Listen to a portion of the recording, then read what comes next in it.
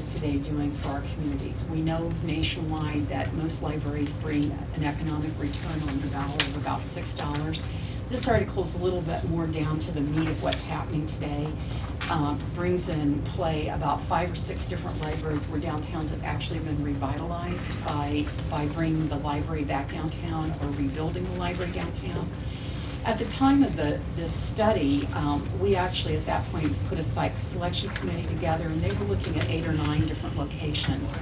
I'd have to say that just like the flood impacted many things in this county and in this city particularly, our plans were sort of shifted to this downtown, this idea of an anchor in the downtown area as a result of some meetings we've been holding both with city and county officials.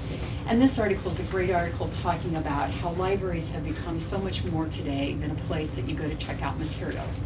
You go right now to do all kinds of e-government filings. You do all kinds of learning on computer skills if you don't have them already, or honing your computer skills.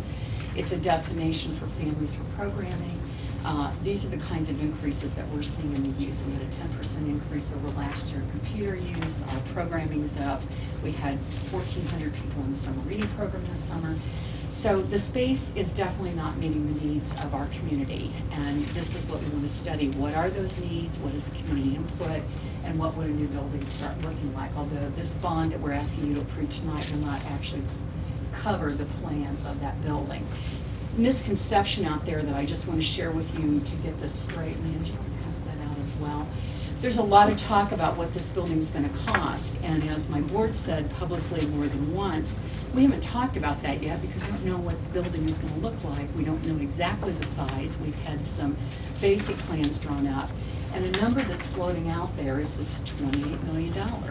Well, that is our bonding capacity, and I'm sharing that with you tonight so that if you get asked that question, it's not what we're planning to spend on a new project. It is what, as you all know, what your bonding capacity is set at that 1/3 of your assessed value times 2%.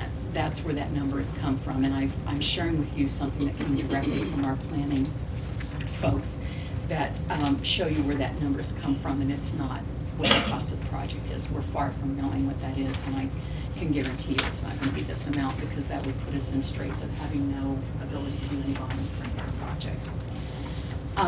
I think I'm going to stop right here, see if you have any questions specifically that I can answer. If you need some more background information I don't have tonight, I'd be happy to give it to you individually, but should we open it up for questions? I don't know how you want to handle it. Well, I'll take the lead for just a minute, and then seeing that it doesn't take any action by me, it's up to you guys. And we're going to leave it up to you to lead the conversation and decide whether you open it up for public hearing, which I'm always in favor of public involvement. But a couple of things I will be on record on, though, that is when I heard about this potential project that may be coming back downtown, I did agree to meet with some of the members of the library board and the community that were involved in this process. In the fact that they came to us knowing that we were working on a new gateway plan is why they contacted us back about 6 months ago.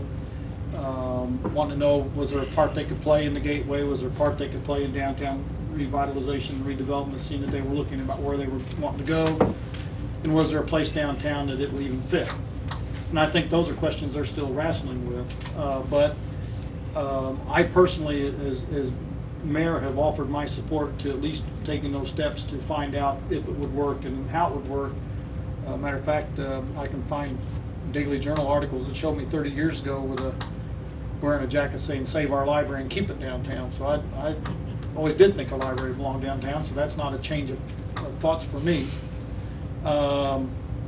In question about the building and land they have now, I've noticed some comments on that. In the process that they did come downtown, we know that parking is going to be critical.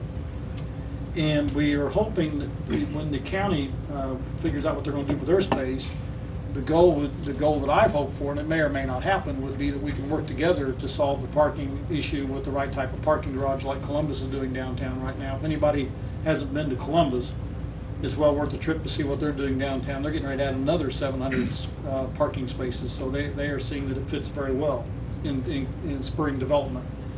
But anyhow, the current site they have, I believe, offers potential to the college, and I believe it also offers tremendous potential to the city and possibly doing some trading back and forth for senior services, for potential expansion of the Beeson Hall, and maybe freeing up space in our current public building for more recreational uses by moving the catering part to a different building. So, and if that happened, we would need the same ground that you've already purchased for extension of parking for the facility to work for us. So the extra ground that you've purchased would not be wasted if we were the buyer, because we would need it anyway. In those conversations, I challenged Bev and her board. Is the one thing I think is important right now is that tax rate to service the bonds didn't put an extra burden on taxpayers. We've been assured that this particular bond issue would not, and if they decided to go with bonds to build something, that there again they would stay within the budget levy that they already are using. That to me is another potential plus. Doesn't mean that you're still not spending money to buy it and build it, because you are. But so anyhow, I just want to say that if they can stay within their constraints, and then the big key is figuring out operating costs, because as we know in the city, we are going to lose some of our it's not CAD, Janet, give me the right word. Certified shares. Certified shares. As we pay off bonds that we have outstanding and issue new bonds, like if our park pays off and our city police department pay off, those are old bonds that were written under different rules.